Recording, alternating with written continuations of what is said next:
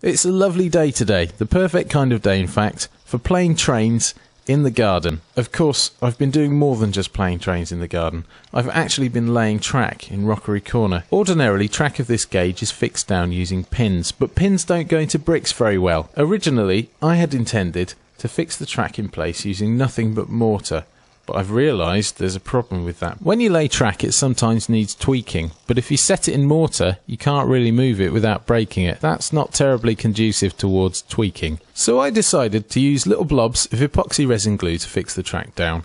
It's quite easy, it's quite quick, and if it all goes wrong, it can be undone with a pair of side cutters afterwards. After putting some track down using this method, I discovered there was a section of track where my clearance car would always derail. I took a closer look and realised that I hadn't compensated for the unevenness between the bricks the track is laid on. This meant that there was a dip right before a curve, and that was what was derailing the inspection car. Now, I don't have an awful lot of stock yet, but I decided that it'd be worth testing the track with what I do have. So I ran a Class 09 diesel over it.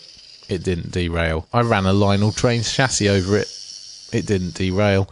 I ran an 040 Lima chassis over it. That didn't derail either. Neither did my 040 tank, but one of the trucks did. Even when the truck in question didn't derail, it would pass through that section with only 3 wheels in contact with the rails. Not wishing to run stunt trains, I decided this problem had to be tweaked out.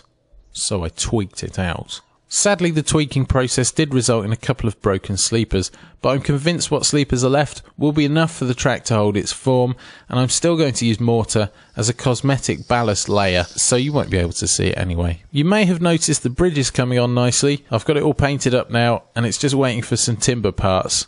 I've really enjoyed testing it out today as well. What are you doing here, Thomas? You're the wrong scale. Oh, that was pathetic.